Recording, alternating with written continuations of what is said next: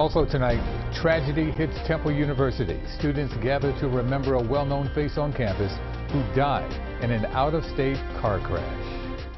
I'm Yuki Washington. I'm Jessica Cartelia. Daniel Contreras Francisco and 3 family members were killed this past weekend on I-95 in Connecticut. Daniel was just one class away from earning his bachelor's degree, and he walked in last week's commencement ceremony. Tonight, the Temple University family held a vigil, and Kerri Corrado was also there. Those who knew him shared memories and stories in an emotional and touching remembrance ceremony. Temple University says this is a tragedy in every sense of the word, and they are collectively mourning his loss.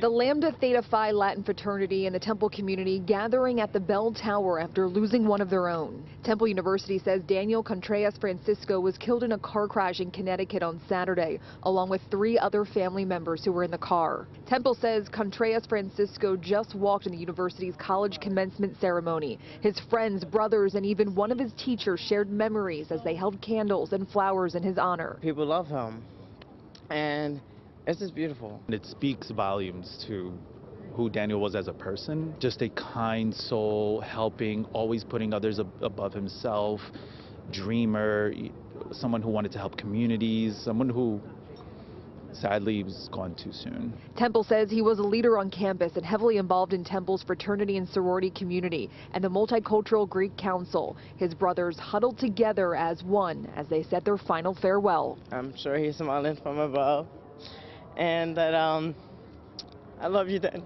I love you, Daniel. Temple says they are committed to supporting the students, and there is counseling services available.